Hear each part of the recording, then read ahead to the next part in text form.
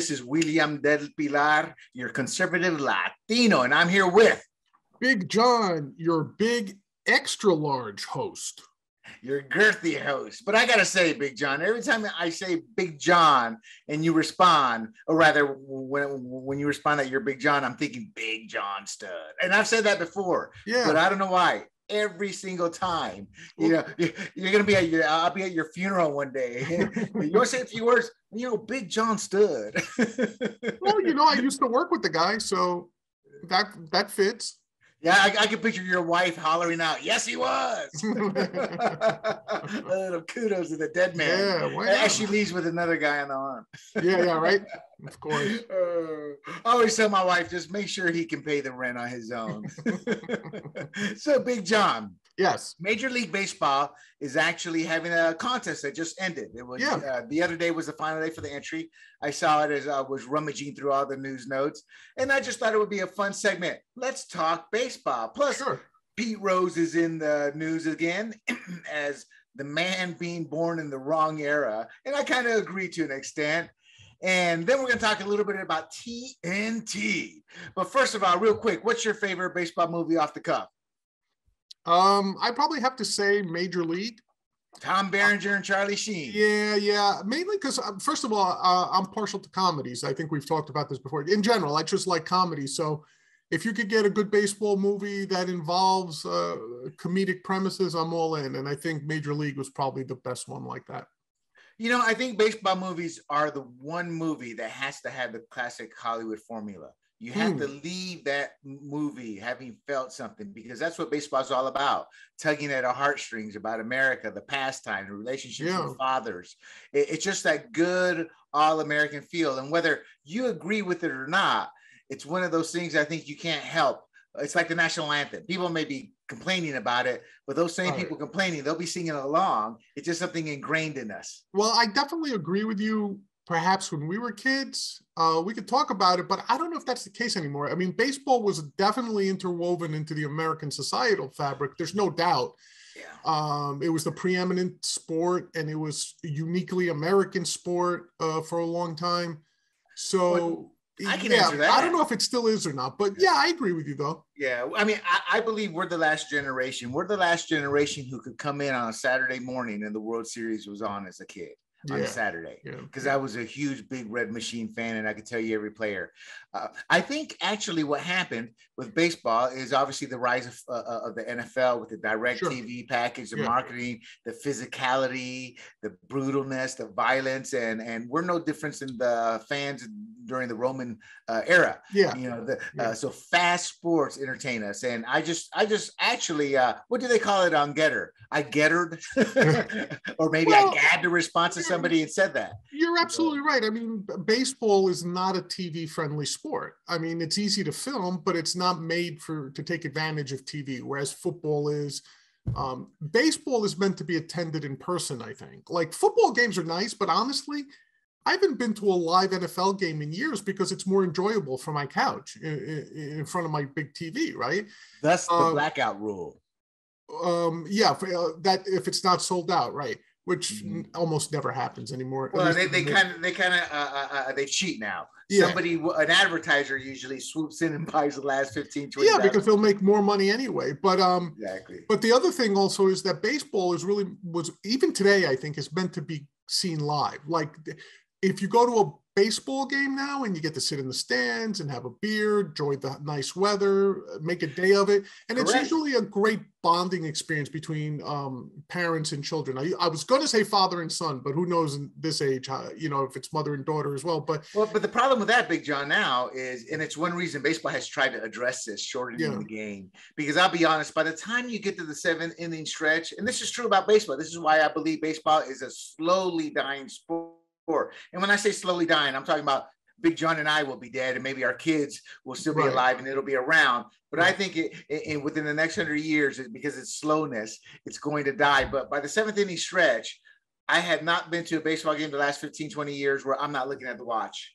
I can't tell you the last time I was actually at a great baseball game, because that's what the playoffs are for. They're few and far between. And for me and millions of others, it's usually a great pitcher's duel. Some people like to see the home runs with Sosa and McGuire were battling it out, etc. We'll get into all of this. But should Pete Rose be allowed back into baseball, considering how Major League Baseball is to gambling, as to what a lady of the evening is to a sailor? You know, Pete Rose is a poster child for everything wrong with gambling. And yet we just had the first, maybe the first professional player, but the first Major League Baseball player endorse a sports book. You know, finally, we update you with our newest podcast to come, TNT. And no, we're not talking Tom and Jerry. So let's get right into it.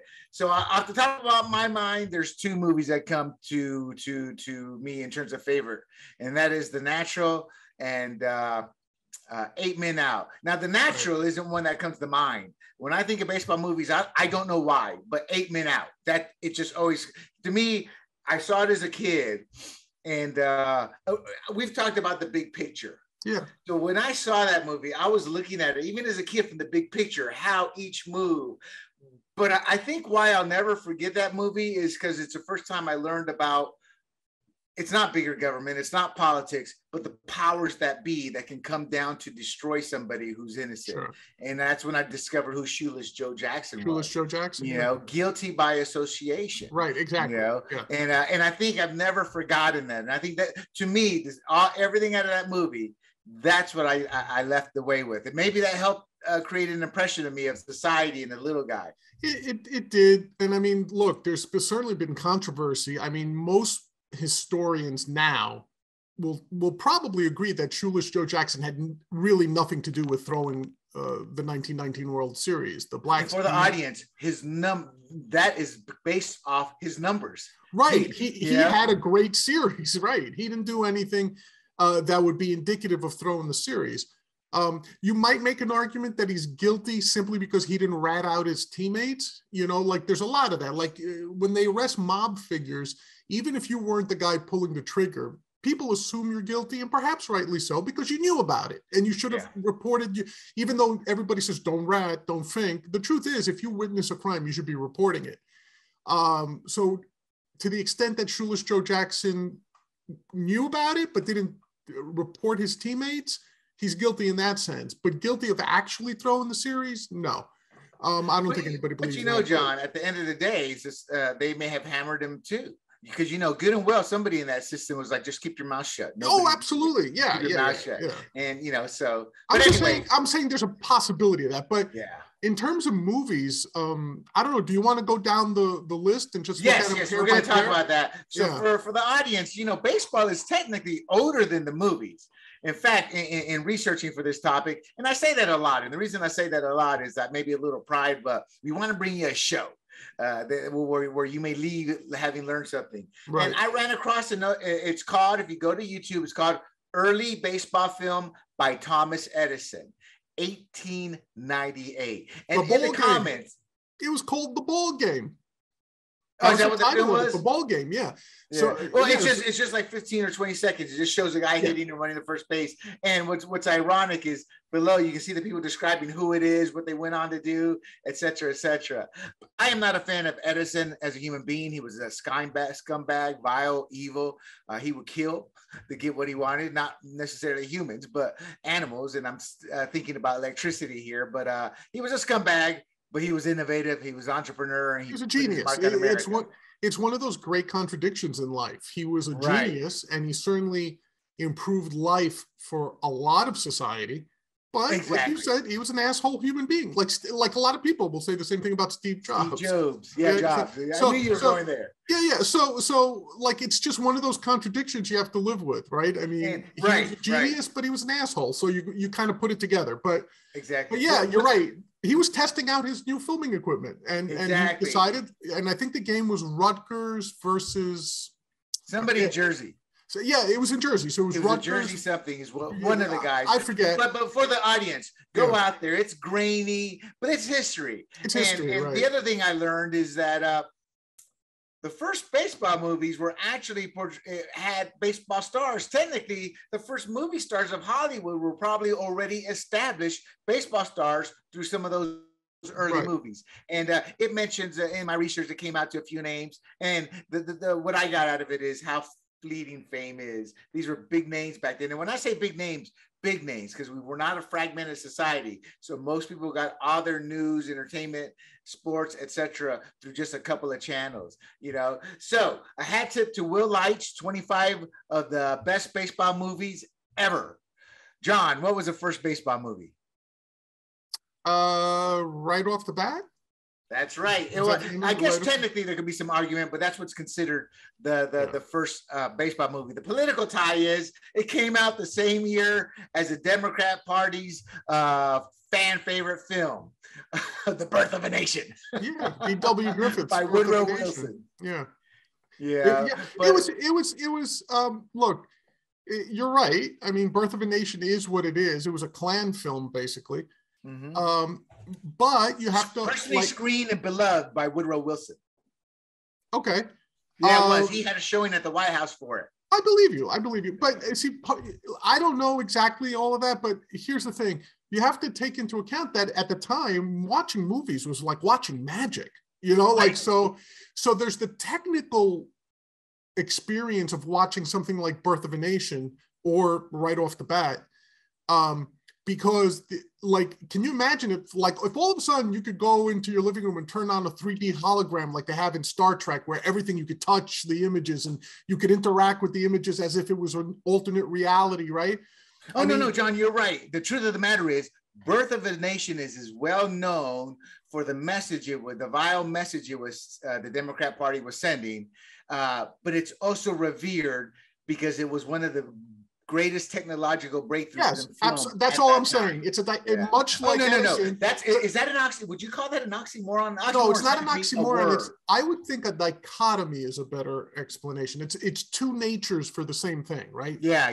They're not necessarily opposites, which is what oxymoronic means. It means it's opposite. Like when you say jumbo shrimp. Yeah, and those two aren't really opposite. Those are societal norms exactly. There. Yeah. And that's why. And you know what though? It's one of the few things where I've seen no pushback from anybody, but that's probably because the film's so old, people don't even understand what the film's about when people talk about it. All right. So the reason we're doing a baseball show is MLB was having a baseball contest.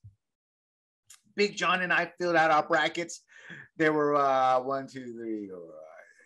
16 movies. Right. Out of those 16 movies, John, 1, 2, 3, 4, 5, 6 of them I have never seen, or I saw them and just don't remember them. Okay. Like The Sandlot. I'm like, I think I saw that like on HBO or something, because that's a little older from the 90s. Ironically, it was on HBO this past weekend. So there you go. Just by dumb luck, I had just seen it again. Right before this. Let's talk about each one as we go down. We'll just have some fun with this and hopefully help the audience bring back some nice, great memories as kids or even as moments with their family. Yeah. So what's the first matchup? Field of Dreams versus Angels in the Outfield. Yeah. To me, the Field of Dreams, it's not overrated, but it's arguably probably the best known baseball movie, you know?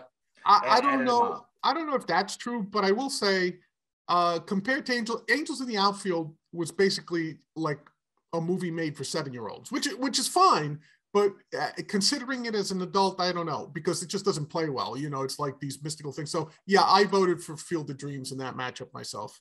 Yeah, I mean, that was a no-brainer, wasn't it? At the end of the day, it's a situation of the obvious. What was the next film? What was the next battle there, John? The next battle was The Natural versus For Love of the Game. I mean, that's a no-brainer. Yeah. You already said you think The Natural was your favorite movie. Right. And what makes The Natural magical for me as a kid, even to this day as an adult, some of my most famous books and movies that I read are the ones that play off the history, meaning they'll go back in time to an actual historical event with real characters. And people don't realize The Natural was based off of an actual person. Obviously, slightly based off the story. A dramatization. Yes, yes, yes, yes. And it was based off of a player who actually got stabbed by a woman, a serial killer trying to take out the stars of the sports. And Robert Redford did a good job. It was a sappy movie. Yes. I would call it the male guy's chick flick, where you can take the girl to and you'll both enjoy it. Yeah, it definitely is a movie that's based on sentimentality, and it's also a movie that you could take your girlfriend, wife, or whatever to. And they probably wouldn't object to it being a baseball movie. Do you know what I mean? Right. So yeah, in that matchup too, I took The Natural as well. And for love of the game, I don't even remember that movie, to be quite honest. And ironically, it had Kevin Costner. Kevin Costner had a nice little run in the 90s with some long, boring movies. But I think for love of the game, he actually was nominated for a Raspberry.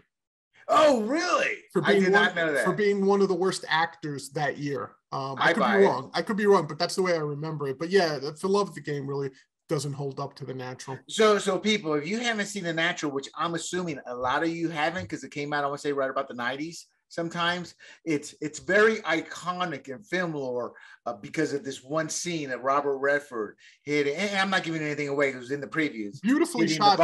And I want to say it was in Chicago and Wrigley. And knocking out all the lights out. And the way the music... hitting a home, it was a beautifully... Look, I think the movie is sappy, to be honest with you. It's not one of my favorites. But that cinematic thing of him in the bottom of the ninth, hitting the home run to win the game right after he started bleeding from the old wound he suffered as a young player from this attack, the ball rising majestically, knocking out the lights, and then as he's rounding the bases in slow motion, you have the sparkles and the sparkles is what kind of did and the lights, you know. So from a cinematic point of view, beautifully shot scene, but the movie overall it's very average for me. It's very right. No, and I can see that. But what also sold that movie was the what do they call it? The costuming.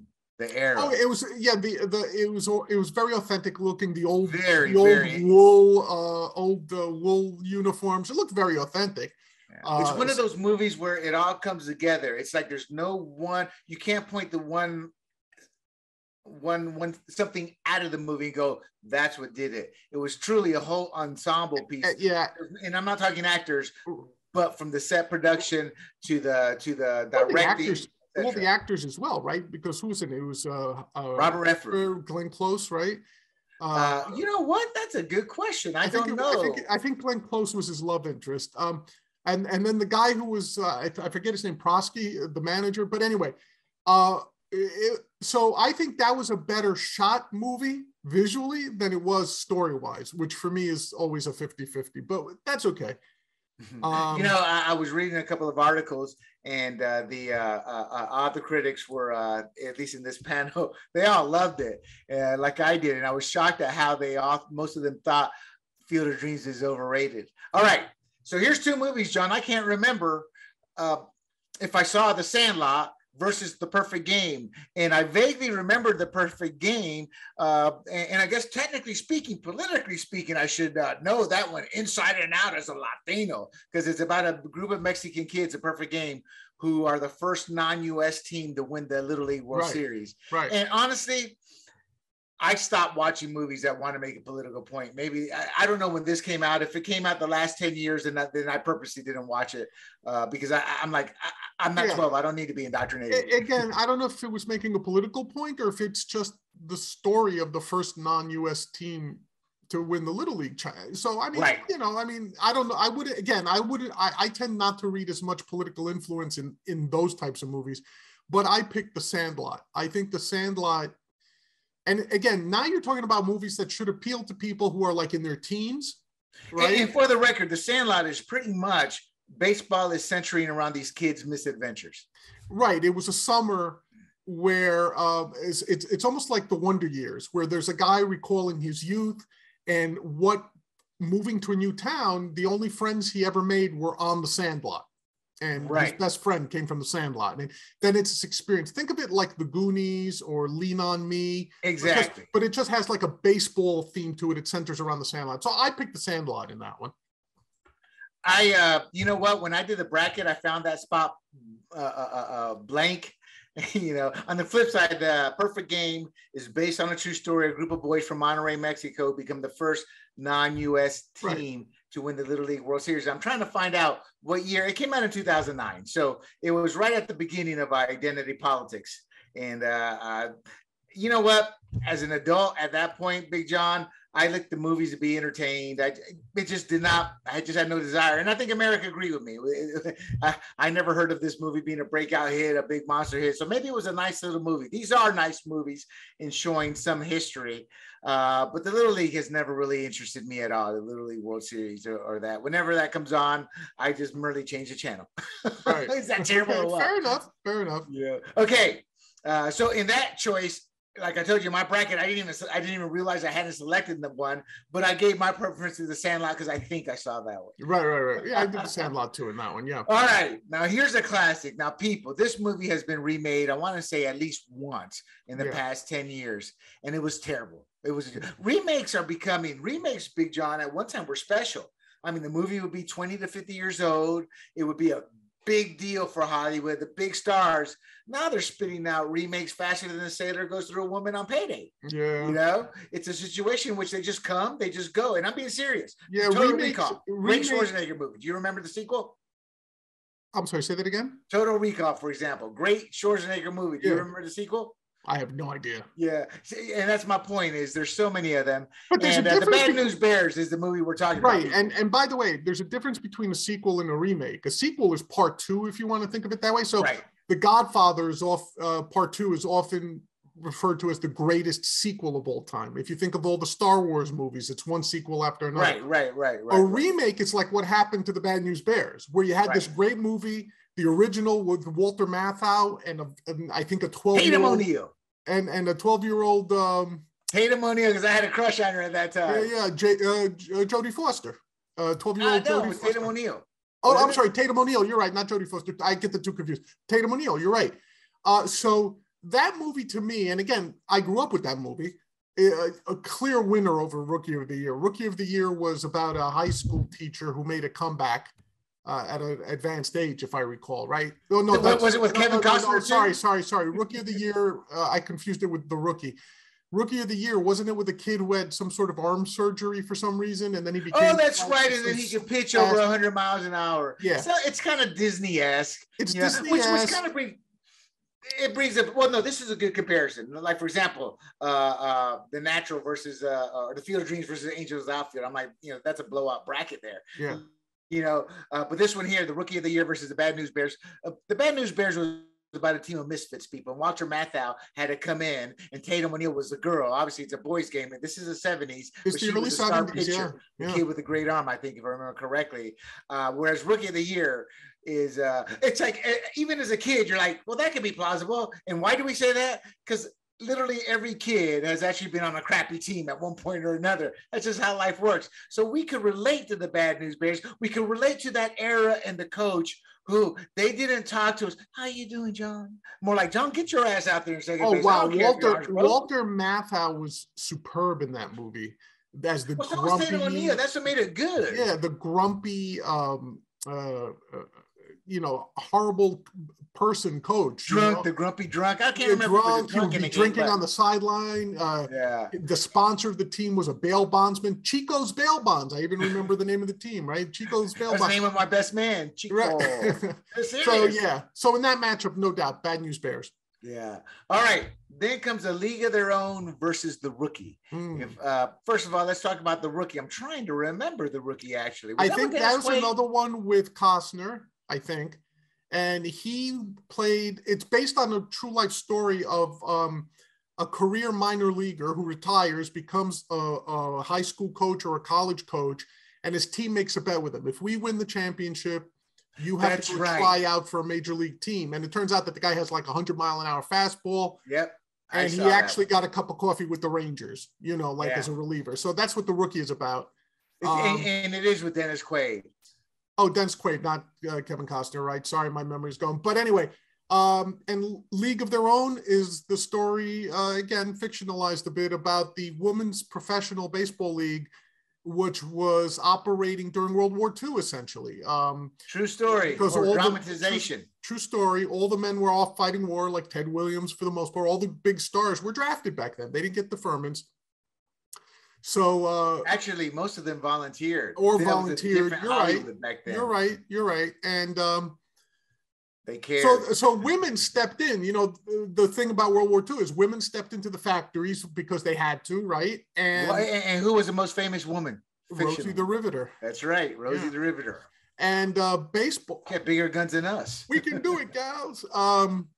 But they also play baseball because people needed a distraction, and it's a great movie.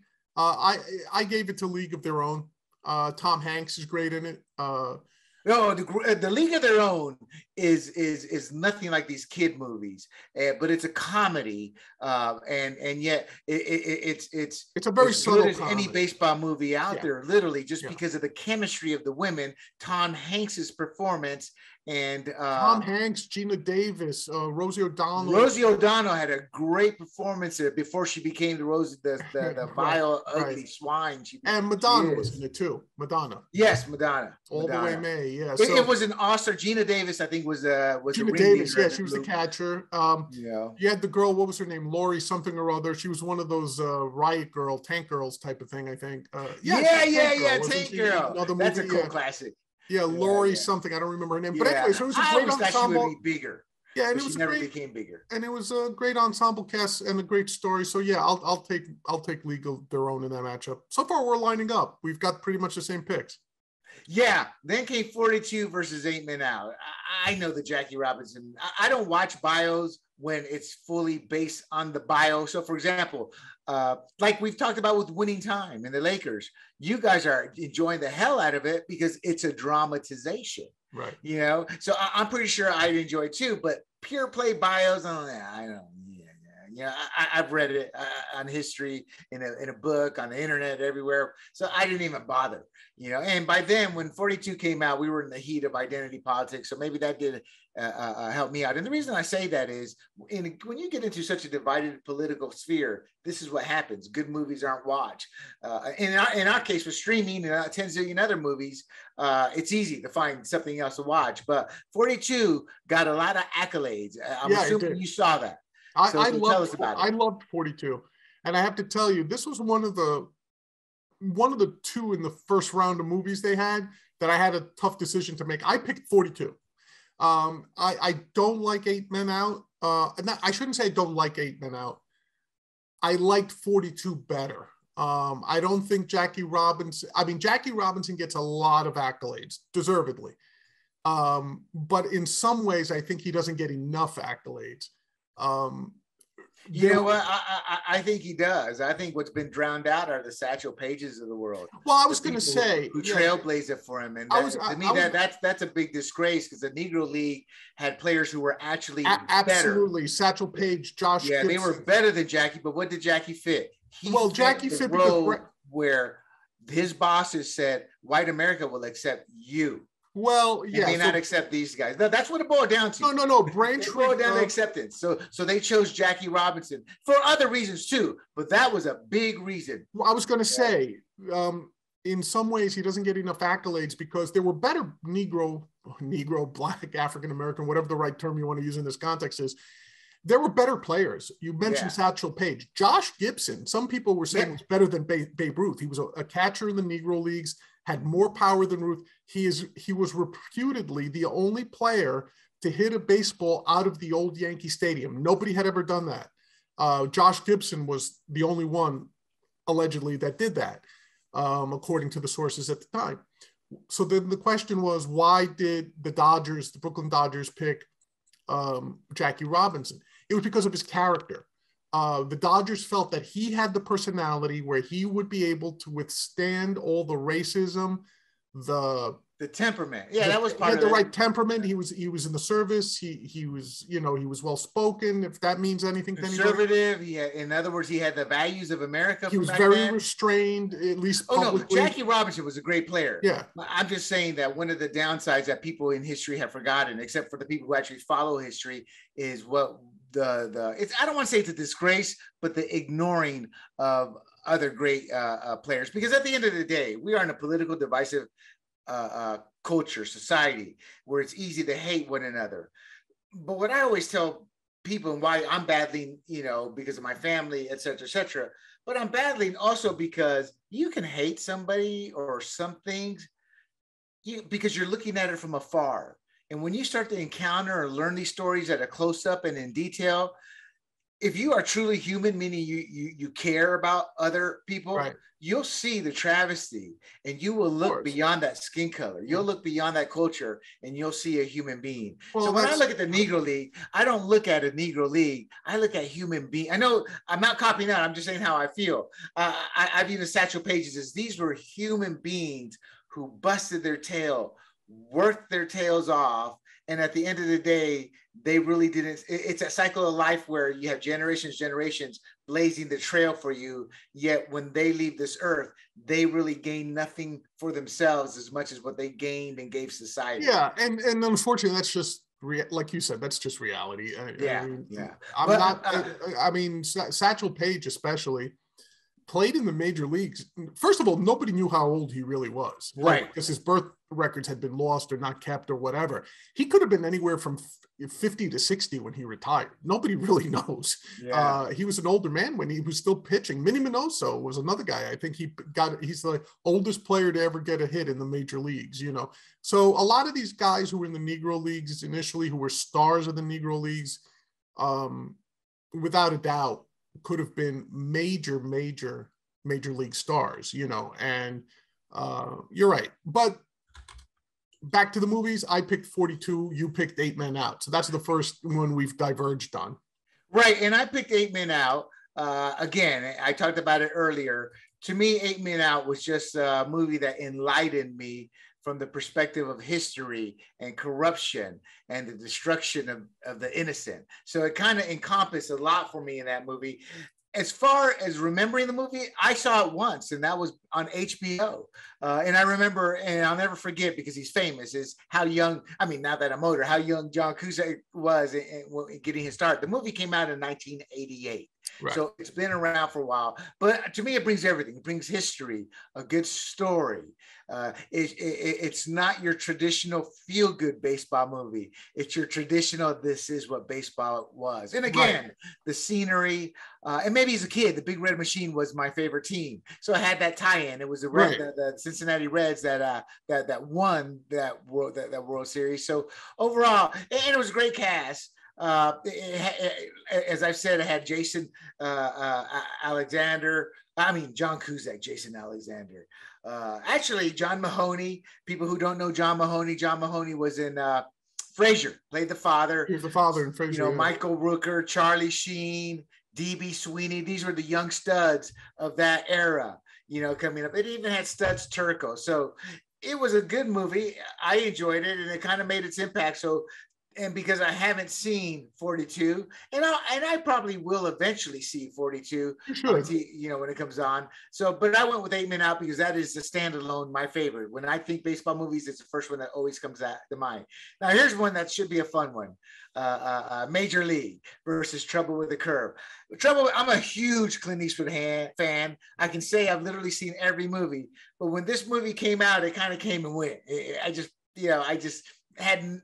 And maybe because it didn't get good reviews, it was a mediocre movie in terms of his financial hits and overall. So I kind of came and went. It was on the boob tube once, and I turned it on and I changed the channel. So Major League was our era as kids, as we were the young adults coming in. Yeah, Major League, I already said that's probably my favorite one. So you know how my bracket is going to eventually turn out, but. Trouble with the Curve I didn't like. I think it's Clint Eastwood slowly becoming a woman in old age. Everything he has now is about emotions and deep feelings and all that. It's no. You think that Sniper movie, that True Story, was a feel-good movie? Which one? American Sniper? No, not Sniper. The one with the Navy SEAL who gets captured behind lines after they decide not to kill this. Oh, that one. Yeah. I mean the ones he stars in, I guess, because like when you think about Gran Torino, when you think about Trouble with the Curve, when you think about $1 Million Baby, these are all movies that Clint both directed and stars in. But those were hits. I know where you're going, John. No, for me personally, I'm saying I hate overly sappy emotional movies. I hate them. I get that. I'm the same way. And the truth of the matter is, the movies you mentioned outside of Trouble with the Curve were all deep. Oh, I agree. The Trouble with the Curve, I think, was more along the Disney-esque lines. Well, it was supposed Gran to be Torino lines. It was supposed to be Amy Adams, who plays his daughter, reconnecting with her father, because he's an old baseball scout. He's been on the road his whole life. So it was supposed to be her reconnecting with him via baseball, right? Right. So yeah, I could listen. Like I said, it's Clint Eastwood slowly turning into a woman in his old age, because every chick I know loved that movie. So it's a chick flick, and it didn't make money compared to his others. Doesn't matter. It's a chick flick. So that's my point. Most people would agree with you. That's not a Clint Eastwood movie. It's kind of like the one that just came out or is coming out, or he plays this old, worn-down cowboy. Yeah, of course he has to play those roles now. It's the same thing. He goes to Mexico to rescue this little kid, and they bond coming up, or something to that nature. Or I haven't seen the one with him being a mule. I heard that was pretty good there. I saw that one. It was entertaining. Entertaining. But you're right. I mean, the man's in his 90s, still kicking, and he's never abandoned his values for Hollywood. So you can't help but admire him. So tell us about Major League. Major League is everything I ever went through. But who was a big star? Well, Charlie Sheen is in it. Who else is in it? Tom Berenger. Tom Berenger, Rene Russo. Who's the big? I like the Wesley big Snipes. Wesley Snipes is in it. Well, who's the big black guy that nobody messed with, like from Jamaica? Who was that actor? Oh, he's the guy he was in 24, and he also does the Allstate commercials, the guy with the deep voice. That was him? He played Serrano in the movie, but that's the actor's name, and I apologize, I can't remember his name, but he's one of those great character actors. But I think Serrano and that guy are one and the same. I was shocked. I could be wrong, but I think that's You mean the Allstate guy, the guy from 24? Played that role? I think so. Yeah, they shaved his head and gave him a Cuban accent. I'm almost positive, but I had no idea. I allow for the possibility I'm wrong. But anyway, I love Major League A because it's a comedy. B, because when I played ball coming up, it was like I could identify with every character on that team. All my friends who were on teams with me can identify ourselves in those movies. Like everybody that I played with that saw that movie says, John, that old pitcher who's got like Vaseline and Vagisil and all that stuff hidden on him, and he puts snot on the ball and all that. He goes, that's you. That's you. Somebody saw you and wrote that role. Because I used to pitch in high school and I was never overpowering. I had like 10 different pitches, all of them mediocre, but you never knew what was coming. So the guy says, that's you, and then there was this other guy we knew who was Charlie Sheen, like he would show up. There's always a Charlie Sheen. That's why I think it was a big hit. And John, you're right. Dennis Haysbert. There you go. Good memory. I would never have guessed. I just remember he was hilarious in the movie. And maybe that's because I'm Latino, understanding different cultures. He was into Santeria. Yeah, exactly. That's what I'm saying. So when I saw his character, I immediately related, because I'm being stereotypical here, I guess. But when you go back to the jungle in Panama, and you go to these little towns, communities, there's always, what do they call it? The snake tongue or whatever type religion. The charismatic.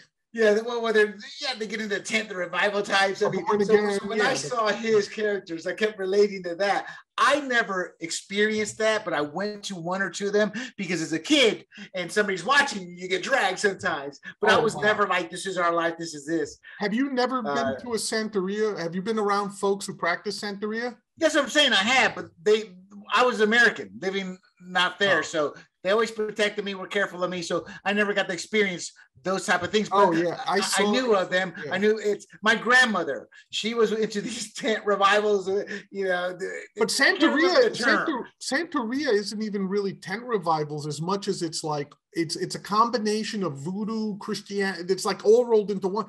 And it's like, I know. No, John, I'm referring to the differences of the cultures. Sure. Americans can't relate to that side of it. Yeah. So it wasn't that I was familiar with it as much as I was laughing at they don't get it because I've been through that experience. What? y'all eat rice and beans every day? Yeah, we do, with a different meat, you know, with plátanos on the side. That's just a third world, you know. So it was those type of little differences, or the shock when they would see my mom and then they would see me. That's your mom every time. That's your mom, because it's a short little Asian. And then when she would start speaking Spanish, because I never spoke Spanish at school, all English. So I really related to Dennis Haysbert. But Charlie Sheen played your typical iconic role of that era, because remember, that was a John Hughes era, you know, and this wasn't a teen flick like that, but that whole shtick, that's what was oozing out through Hollywood, the Home Alone, the planes, cars, and automobiles type movie. Right. He was a rebel with a heart of gold. Yeah, it was a great movie. It was a great ensemble cast. And like I said, its genius was that you could relate, like if you played baseball at any level, you could relate to that movie, because that team had every character that every baseball player has ever been a part of on any level. Like, I don't care if it's little league, high school, college, minor, it doesn't matter. You'd run into those guys. Exactly. Corbin Burnson was in it, but it also I forgot about him. Yeager was there. Euchre, Bob Euchre. Y'all may not remember Bob Euchre, people, but in the 80s and 90s, there was a battle. Miller Lite or Miller, if I remember, and he was in the middle of. I mean, it was choreographed marketing battle. It was less filling versus tastes great for Miller Lite. Yeah, and Euchre, he was part of that, but he kind of became famous for just being out there. He was never out there, but he came across as out there. Well, he was very famous as more as an announcer than a ball player. People forget he used to be a catcher, but he was a horror. Even he says he was one of the worst players. He says. Someone said to him, how did you end up catching somebody like Bob Gibson, I think? And he goes, very simple. He goes, when Bob Gibson threw it, I just picked it up after it rolled to the backstop, because he was a horrible catcher. And he was a Cleveland Indians announcer, right? At some point, yeah, he was the Indians announcer in real life. He was a regular on the Tonight Show with Johnny Carson. Like he became more of a pop culture guy. But you know what? He was one of the first celebrities you could say that was more famous for being Bob Euchre than actually anything he'd done. And I say that because that's what an influencer is. You know, they're just, I mean, let's be honest. Instagram is the digital media of influencers because of soft porn. You know, that's what it's become. All right, let's move on. Now, here's one that's interesting for me. Bull Durham versus Moneyball. Most people would have expected me to go with Moneyball, but the truth is we kind of were the second part of Moneyball in terms of the baseball geeks creating trailblazing analytics, and then baseball commercializing it. And that's the part of the world we were in. So I found Moneyball all right. Nothing great. You know, it's just another movie, but I found Bull Durham kind of like Major League, completely different movies, but from that big hair era, everything was over the top, just one of those grandiose movies. And again, another baseball movie with who? Kevin Costner. And I can't remember his sidekick, but the pitcher, the young kid. Tim Robbins. Tim Robbins, that's it. Tim Robbins is an asshole. And by the way, here's a trivia fact. Tim Robbins and Susan Sarandon ended up, they were never married, but they were together for like 25 years. They met on Bull Durham. Yeah, no. Susan Sarandon was in Bull Durham. No. She was hot then. She was one of these women of the era that people don't realize. In the 80s, it was the era of the silicone breasts and skinny woman. Well, Susan Sarandon was top heavy with natural breasts. She had a more mature, intellectual look, but she had the body, and she was a great actress. And at the time, she was probably one of the, I would assume, of that era, sought out leading ladies. And her and Tim Robbins were really, they actually looked good together on screen, at least. Yeah, I met Tim Robbins once. A rude guy, but he's probably in his own world, opening the door into the Starbucks and all that. And Ryan Bonini was my former partner. It goes, hey, that's Tim Robbins, and I go, yeah, that's an asshole there. Do you see that? Well, pretty rude. He didn't give space. I think we were watching, just not paying attention. Right. And at the time, I was like, what an asshole. You know, how about? I guess I do find it offensive when people won't do a simple excuse me or thank you when you do something like that. Exactly. Because that's my nature, and I do judge too harshly. I just realized what an asshole. You know. So Bull Durham, though, to me was magic. Moneyball was just another good, solid Hollywood flick. And to me, it's no contest. Bull Durham has reached iconic status. Moneyball is a wannabe iconic status because the geeks all think it's iconic because it's Moneyball. But Brad Pitt did a great job. So did the fat kid, the comedian, did 21 Jump Street. Jonah Hill. Jonah Hill is actually a phenomenal actor. I gave him a lot of credit in that movie. That was a coming out movie in terms of how I looked at Jonah Hill, because he'd always done comedy, and even though it was a comedic style movie with laughs and all, it wasn't a comedy. It was just a movie that had a lot of laughs in it. What about you, Big John? I have to tell you, this is probably the closest one I had to choose from. I said there were only one or two. This one's the closest one. I actually went with Moneyball. I enjoyed, like, I had obviously read about Moneyball and Billy Beane, who was the GM who implemented it. And I think it changed baseball, obviously. The way baseball that's in real life. Yeah. In real life. Yeah. So much to your point earlier about 8 Men Out being a part of history and trying to portray an era and all that people may not have been aware of. I liked Moneyball for the same reasons that you probably didn't like it, which was I liked it because it did give, I think, an accurate portrayal of how these sabermetrics and statistics and data analysis came in.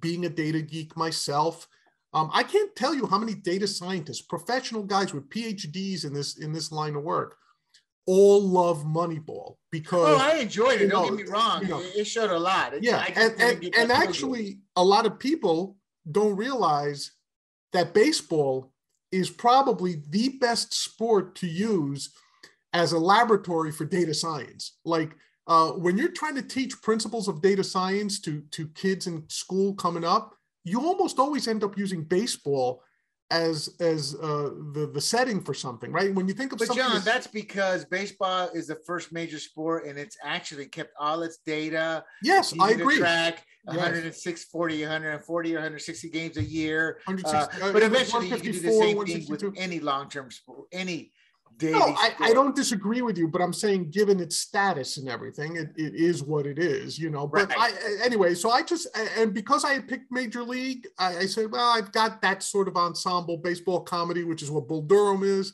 So I said, I'm going to go with Moneyball on this one. So that's where we kind of split, but it was very close. I could have picked for the record. I enjoyed Moneyball, but it's no Bull Durham. All right. I guess too, part of it was a lot of the baseball geeks are assholes too in our industry. Not towards us, but there's something about that. They truly live up, and I don't care if this stereotype. The thing about me and what I've done in this industry, I can say it, is they tend to be snarky. They tend to have attitudes, and they tend to think they're better than people. So maybe that's something, and not all of them. I've met some great guys in the baseball industry. Ron Chandler's probably the most well-known data guy.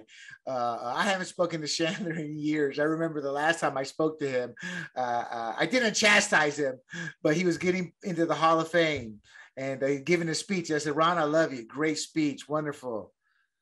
What about the wife? He forgot to thank the wife. He was like, because in our jobs and having trailblazers and having done this, it's a grind.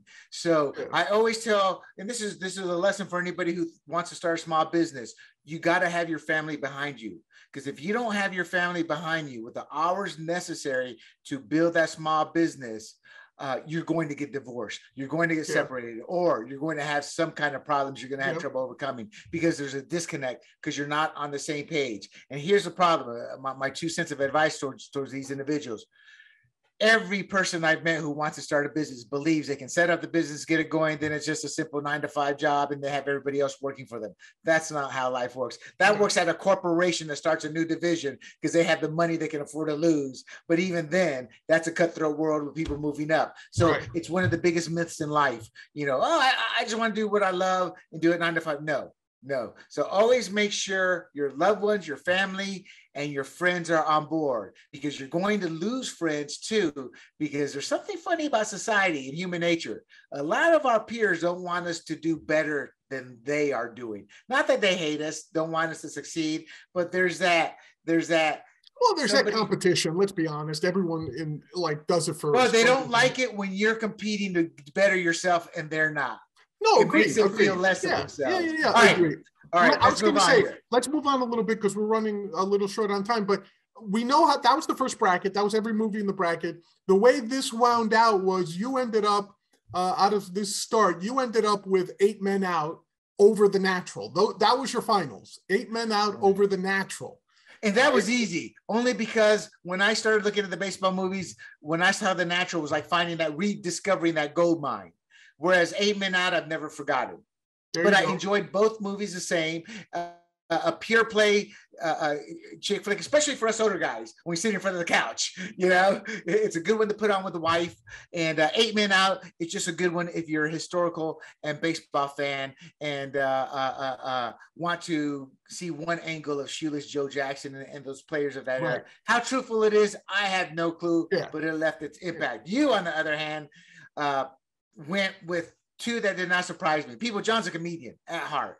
He and I off camera argue the libertarian rights and wrongs. And what makes it tougher to argue with John is he has this comedic belief in him. And we all know and we all believe, the average person at least does, that the comedian circle, it's hands off because you can talk and how you want, say what you want, and do what you want. So it was very easy for me to see you have the Bad News Bears and Major League as your final. Right. Yeah. And it was a no-brainer because at the heart, you are a little bit of various characters from Major League. Yeah, I agree. I'm definitely the old pitcher in that movie. Like everyone says it. Even when I was 21, I was the old pitcher in that movie. So absolutely.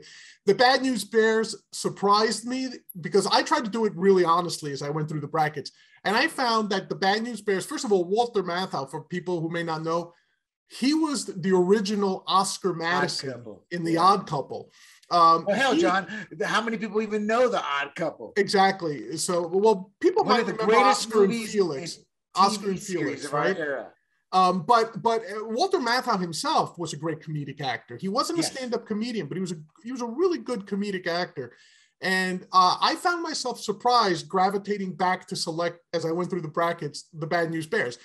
Because it's a comedy, but also because it's a feel-good kids movie that stuck with me from when I was growing up, and it has that baseball theme. So it was close, but I got the major leagues out of that, and yeah, absolutely. Honestly, the only one I had trouble with was Bull Durham versus Moneyball, and even then, I didn't really have much trouble. Yeah, that was definitely the toughest. These were all easy to me, which I guess it shows in my mind I've already set what I like. Let me ask you this. Were there any movies you were surprised were not on the list? I can't tell you offhand, but when I was doing my research, what I found more surprising was looking at top baseball lists and seeing a movie like The Natural, not part of that. If you didn't have any that came to mind, I'll tell you 2 that came to my mind right away that I was shocked weren't on this list. One was The Pride of the Yankees. I'm sorry.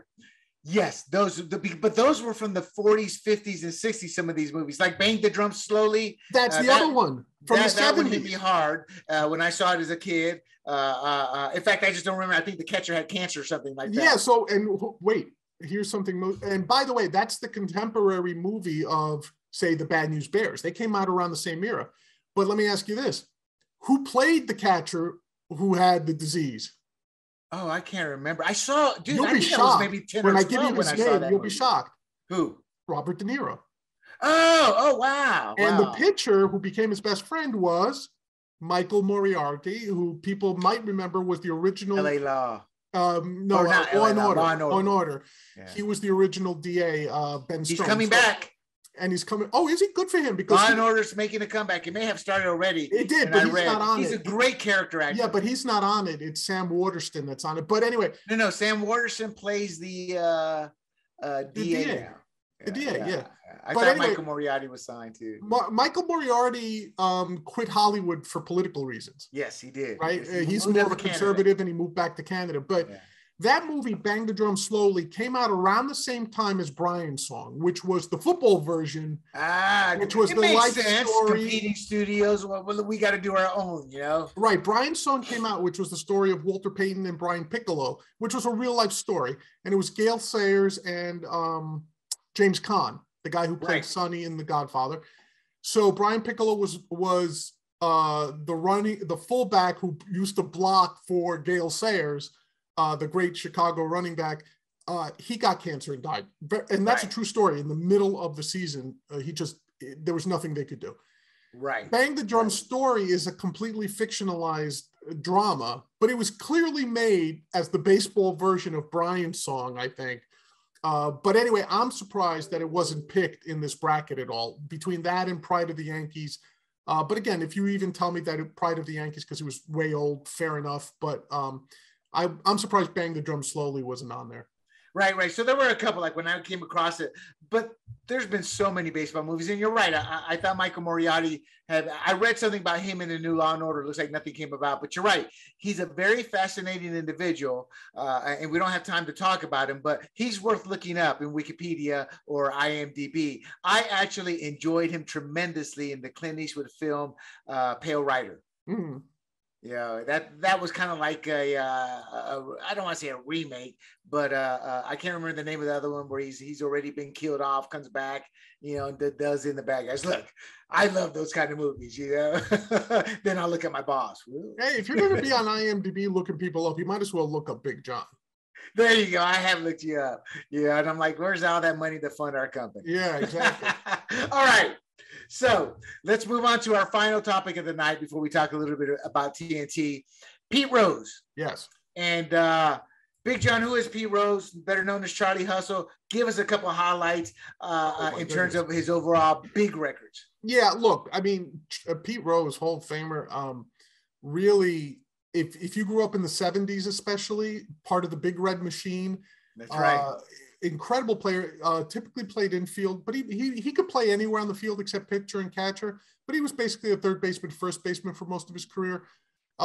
Started out with the Reds, moved on to the Phillies. The Reds and the Phillies are basically the two teams he's known for. He had a cup of coffee with the Expos. Didn't he win a World Series with the Phillies?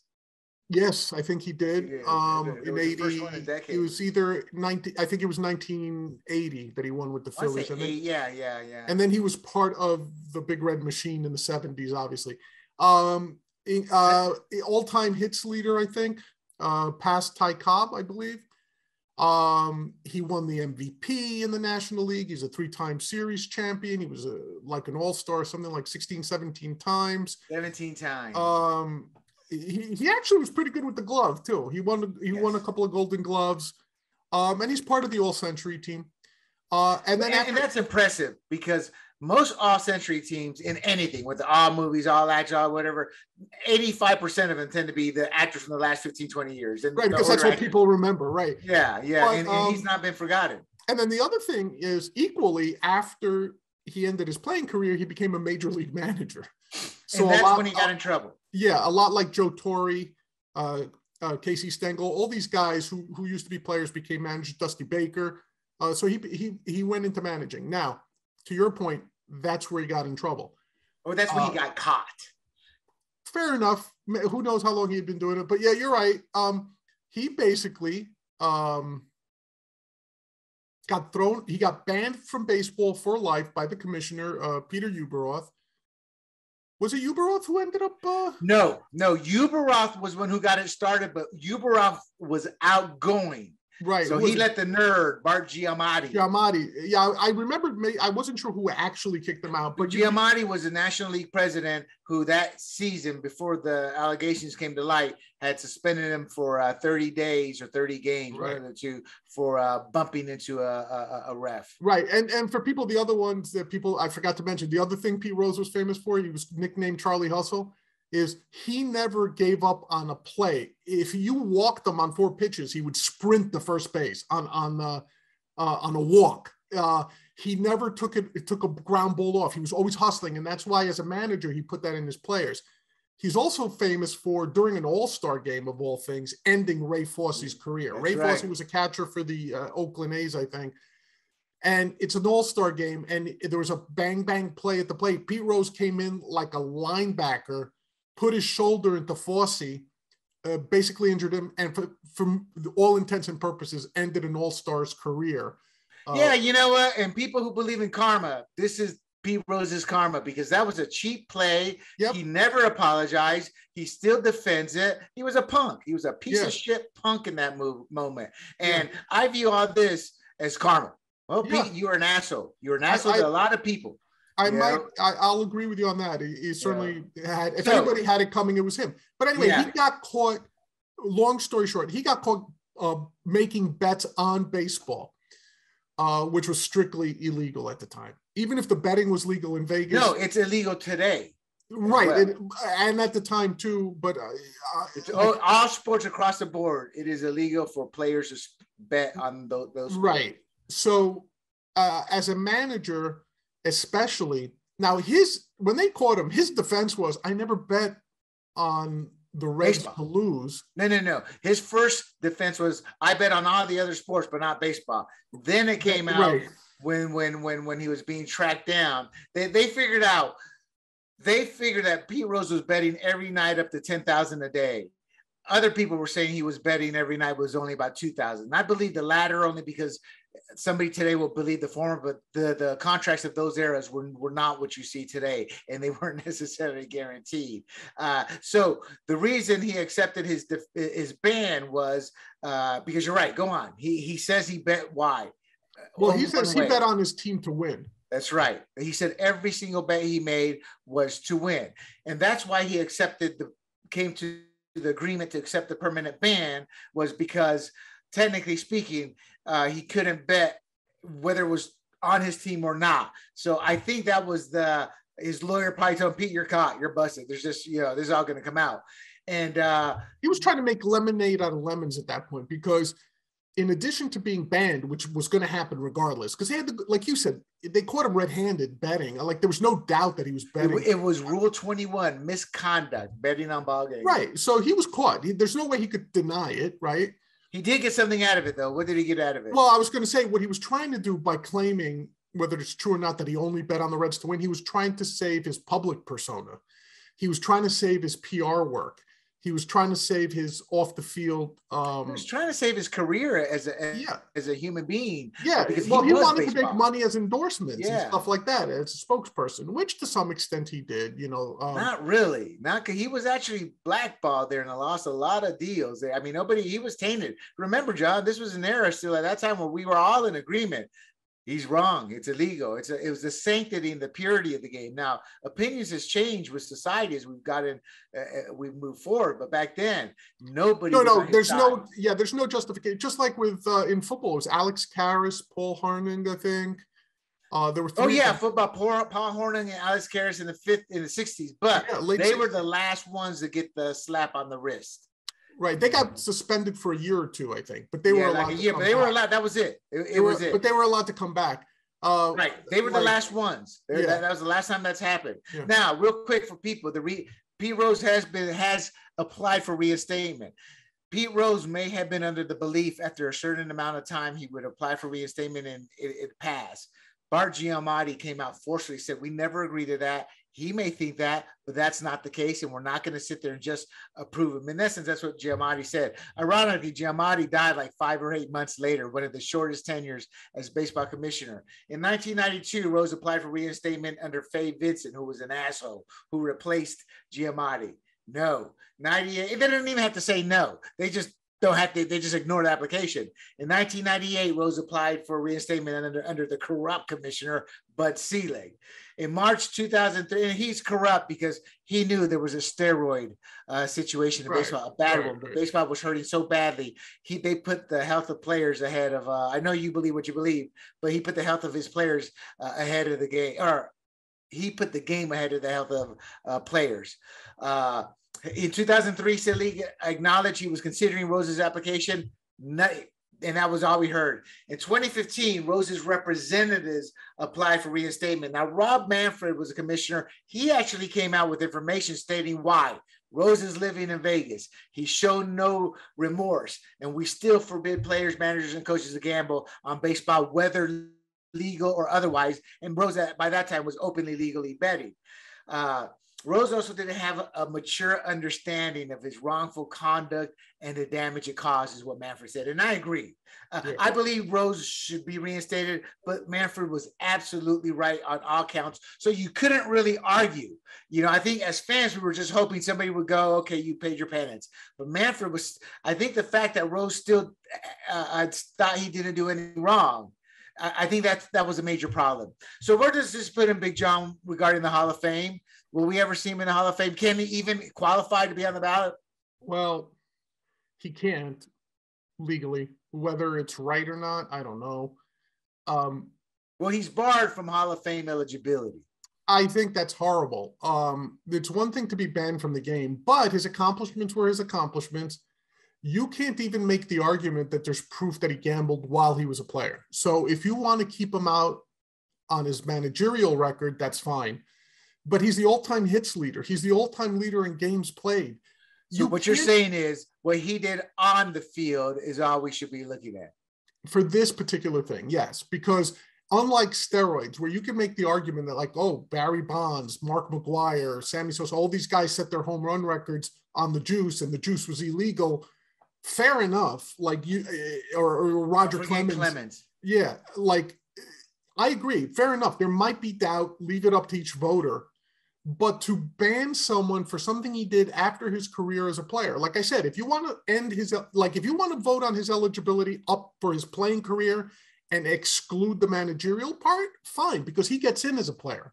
He probably wouldn't get in as a manager, but he gets in as a player. Without a doubt, he's a first ballot, almost unanimous choice as a player. He's arguably one of the greatest baseball players of any era. Agreed. Yeah. I mean, there was nothing he couldn't do. Now, has he ever admitted to the gambling though, Big John? I don't think so. I mean, he's been like you said, he reads his apologies like I got breaking news for you, brother. He actually wanted to promote his book. So yeah, right about the Hall of Fame in 2004, through his book, he came out and said he publicly admitted to betting on baseball and other sports while managing the Reds and playing for them. So actually he came clean. And the belief is he thought coming clean at that point would ease his entry, would allow him back in. But it would cause a backlash. Everybody looked at him as, you're doing this for your book. Yeah, it's all about money with you, Charlie. And he probably was. All about money. Yeah, and he probably was. Look, I understand why they're not making him eligible, but at the same time, should he be in the Hall of Fame? Yes. Should he be eligible or not? I leave that. I can't work myself up one way or another over it, to be honest with you. And the part of that is because it's been so long. I'm sure when you were younger, you probably had more opinionated thoughts. Well, listen, like I said, like I'm a libertarian. I believe in free association. It's their club. It's the Hall of Fame. It's baseball's club. They get to set their own rules, right? And that's what separates you from your leftist libertarian buds who believe their beliefs should be enacted out of because they're the right ones. But right. John, let's move on to gambling today. I'm going to step in here because this is my domain there for quite a while, being involved in the FSTA, sure. Being part of that core. So how did we get to this path? We got to this path because the Fantasy Sports Trade Association, now known as the Fantasy Sports Gaming Association, may as well say Gambling Association, right? Created a carve-out. We fought for that carve-out. Right. John Kyle, senator from Arizona, was after our industry. During that whole carve-out, big picture, my fear was simple. I kept telling people, this is eventually going to be corrupted because an outside party is going to force gambling using this carve-out. And that's what actually happened. Daily Fantasy Sports eventually made that happen. They abused the carve-out. They pretended they were fantasy, kept saying it's a game of skill. Look, poker's a game of skill. The only gambling that I'll sit there as an analogy will say is no game of skill is the one where you throw the ball that hits red and black. That's it. But poker, blackjack, all those are games of skill. So I was never in the camp that said fantasy sports is a game of skill. That's why it's not gambling. Now I went along with it because it was a way to get a carve out. But the truth of the matter, fantasy sports, traditionally speaking, is not gambling because an average fantasy sports player will spend $100 to win $10. It's about bragging rights for us. And that's why the niche struggled for corporate type in growth, meaning the revenue wasn't really there like they wanted. With daily fantasy, you have to create a deposit first. A deposit goes hand in hand with gambling, meaning you got to give us your money first. And that's what we're going to pull from when you lose. Because in gambling, you always lose eventually. There are a handful of people who can win consistently, and they're the studs because they use algorithms. It's corrupt, but it's legal. So what turned this around was the SCOTUS decision we've talked about past podcast in New Jersey that said the federal government has no right to dictate to a state whether they can or can't have gambling, sports betting, horse racing, highlight, whatever. And that's where we're at now. Because of that now, money has been heavily invested and has been for years into daily fantasy sites. They may be making money now, but back early on, they weren't. And I believe they're still going to struggle because you don't need as much knowledge to do a parlay of teams versus you do of players. It's pretty much that simple. Where it will thrive, I think, is what you guys call prop bets. And again, I don't gamble because I have an addictive personality. And if I gambled, I'd be broke. It's that simple, you know? So NBA has led the way with the gambling stance, meaning they want gambling. They're a corrupt system in itself. They'll support everything bad about China and not say one word. Why? Because of money. They're the worst of the lot, but the other leagues are just as bad. They just weren't as vocal as the NBA. Baseball has made deals with these daily fantasy sites that have gambling in stadiums, that have partnerships with these gamblings. The only change is MLB's gambling policy is it's still illegal for players, but everything else is a free-for-all because all they care about is money. They've embraced the gambling industry, advertising on telecast, and planned permanent sports books at baseball stadiums. Brings us to what, John? I'll let you take it from here. Who is Charlie Blackmon, and what did he do? Well, he's a Rockies outfielder, and he was given permission, if I've got it correctly, he was given permission to sign the deal with one of the daily fantasy sites. All right, real quick, does he really legally? We're not lawyers, but logically speaking, does he really need permission when baseball teams individually and the league itself has signed partnership deals with all these sports books? Well, to the extent that if he's bound by contract to do so, yeah. Yeah, I would imagine. Like, look, morally. Yeah. I think there is an argument to be made about players refraining from gambling in games that they participate in. Well, time out, John. It's still illegal. He can endorse them and advertise, market promotions for them, but he still cannot bet. Right. I was going to say that. Like, you kind of cut me off. I was going to say, I still see the argument for not betting in games that you're involved with, that you have a direct hand in influencing, but an endorsement deal has nothing to do with that, right? In theory. Like taking somebody's money to say, I like DraftKings, or I like FanDuel, or I like Caesars Sports, whatever. That is, I think, should be okay. There shouldn't be any deal. Now, especially if he discloses it, that there shouldn't be a problem. Now, for example, we saw this was a problem when Ian Rappaport, a fellow journalist, right, made a deal that the NFL had a side deal with the company. Right. And they actually suspended him from their media properties because he works for NFL Media. They suspended him from his media properties for like 2-3 weeks. His Twitter went silent. And I think it was about that company that the Manscaped or something like that, the one that Gronkowski was using. Now, apparently, there was like some sort of deal that none of us knew about that only certain players would be allowed to, So whatever the case was, he got suspended for taking advertising money. And again, he's not a player. He didn't gamble, blah, blah, blah, blah, blah. This was just a violation. So we are not always privy to what the contracts say you can and cannot endorse. Right. I think what's happening now, Big John, is the companies are trying to be on the down low. They're trying to have their cake and eat it too. Yeah. But eventually the players associations, and this is, I loathe the players associations like I do most unions, because it's not about a winning partnership anymore. It's about screwing the fan over, because the more money put into them, and the game itself means higher tickets, yes. Which is another reason I think baseball is slowly going to wither away. But that said, I think you're right. You had those side deals and all, but all this crap will come out through collective bargaining, because they do represent all the players. Eventually. And the big players don't want to be ostracized. It's kind of like, remember that show Playmakers on ESPN decades ago? One of the best sports shows I've ever seen. When the running back was getting all the limelight, hogging all the credit, then he crossed the line, pretty much going well, yeah, it's me. And then the following game, the offensive line was kind of like a little lackluster with the blocking, and that's how it would be in those terms. Obviously, maybe not the best analogy, but the point being is, they are a unit amongst themselves of players. So I think all this will become legal. I don't think the betting part will eventually become legal. But when they asked Pete Rose about black men and gambling today, Rose gave a quote to Sportico. I don't know if Sportico is a website only or if it's an actual media company. There's nothing illegal in that, is there? It's just the perception, like when I was caught. I just came along at the wrong time. I made a mistake and I paid for it. I bet on my own team to win. If I was around today, nobody would think anything of it. This goes to Manfred Mann. And this is what validates Manfred Mann.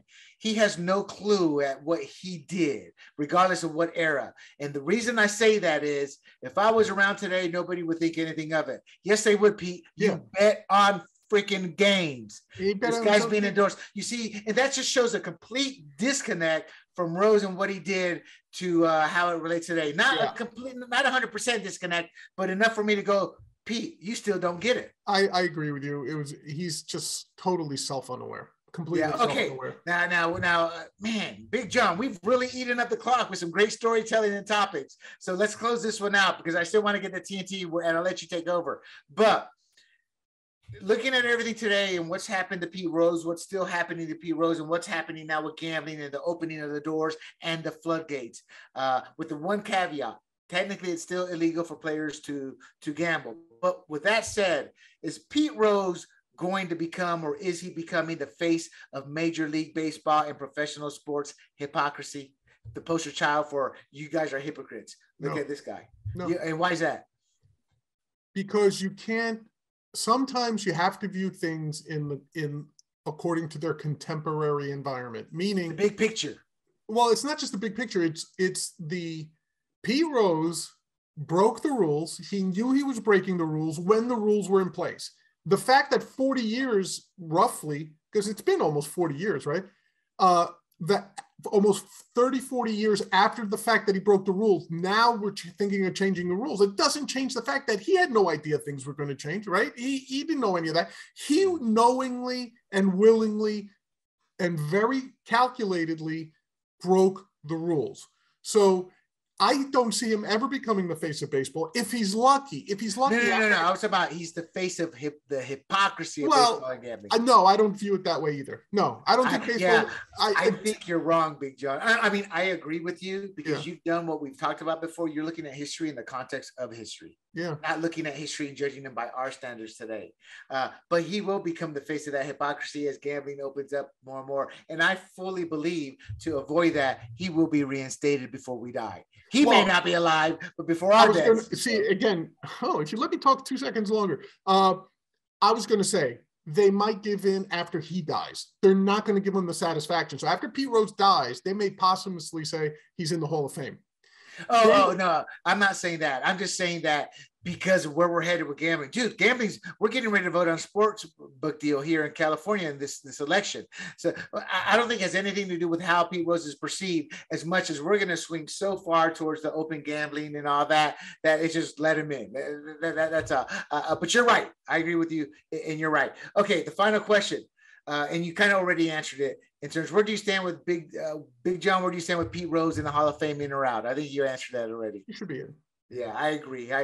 I think that certain things are so egregious that like murder and things like that, and maybe the gambling falls on that line, so I won't argue it, but I'm with you. Just because of his exceptionalism, no proof of his play shows, like Sheila's Joe Jackson shows. All right. Big John, the floor is yours. Talk to us about TNT, the Tom and Jerry. Is it the Tom and Jerry show? What is it? What's that all about? All right, so TNT, I'll take credit for the name, not for the content. As you know, we on a prior podcast, we interviewed Tim McCullough, who was an OG Sports Grumblings editor-in-chief. He was one of the first guys I hired, always one of my favorites to work with. Great guy. And after his appearance on our show, he kind of got hooked. He had 2 appearances so far. He kind of got hooked, and we kind of started talking about seeing if we could get him to come on to do a show. Hey, John, though, real quick, what is Tim? What validates him as one of the best in the industry? Oh, he's one of the great baseball prognosticators. He was voted the most accurate fantasy baseball. Not voted. He won it outright. I'm sorry, not voted. He actually, you're correct. He actually won it for a 3-year period. He was the most accurate baseball prognosticator as voted on by Fantasy, the Pros. website. Fantasy Pros. Fantasy Pros, yes, fantasypros.com. So his chops are there. He's also an FSWA award-winning writer. He was nominated a couple times when he still wrote for Sports Grumblings on the First Pass Round. So he's a talented guy, good guy too. And so he agreed. We're getting him set up. So we're going to give him about a month to get set up, to get all the details worked out, to sign the contracts, whatever needs to get done. And he decided to do a show centered mainly around baseball, but it'll also include pop culture, much like this show, pop culture and a little bit of politics and whatnot. And he has as his partner, his friend Tom, who is going to be joining him. So they were trying to think of a name for the show. And half asleep, as you know, William, I'm up till 3, 4 in the morning every night working. He sent me a text and he said, what should we call the show? And I said, well, why don't we call it TNT, the Tim and Tom Show? And he loved it. He thought that was the greatest thing ever. He started, goes, you got to hook me up with that, the TNT Show. Me and Tom will do it, So. And the caveat with Tom is that politically he leans which way? He leans away from you is what he leans, He's what I would call a liberal, not a leftist. Of course, we don't know him that well yet, so we'll find out. Right. He already told us because ladies and gentlemen, William does his research, as you've heard him say a lot. So he looked into Tom and he's wanted to know if he was willing to fit into our culture, our culture in terms of where we all stand. Now you have to understand, we're inclusive. We're like, we'll argue with anybody. Exactly. Just because you're a liberal. If you treat us with respect, we'll treat you with respect. You get ugly, there's the door. And Tom, apparently, he's a good guy as well. He's also knowledgeable, also a baseball guy. Tim vouches for him, which me being Tim's former boss and Tim's former editor, absolutely. His word is good enough for me. William signed off on it as well. So coming soon. That's where I'll leave it right now. Coming soon. TNT, the Tim and Tom Show, right here on Sports Grumblings. They'll be talking baseball at least once a week. And we'll see where we go from there. But everyone keep an eye out for TNT, the Tim and Tom Show. It's going to be explosive, William. And for the fantasy people, these are two analytic guys. And I did have spoke with them. And my take to them was, look, what makes sports fun is when you can talk about it in detail, that the fantasy player leaves that show going, damn, I didn't know that. Because at the end of the day, for myself, we became so adept on the NFL side. We were seen as NFL insiders by some people and NFL analysts, but it all started with the digging of the data with fantasy. So there's going to be some good stuff. We're going to keep them tied down a little bit to baseball early on, get the feel out, but TNT is coming its way. And with that, Big John, another heavy show. Big John and I are still fairly new at this, but we are learning. And we urge you to visit sportsgrumblings.com. Please support our show, share our podcast. You have been listening to Points on the Board. And I keep saying that, but there's going to be more articles coming up. And with that, John, until next time, tell America good night. Good night, America.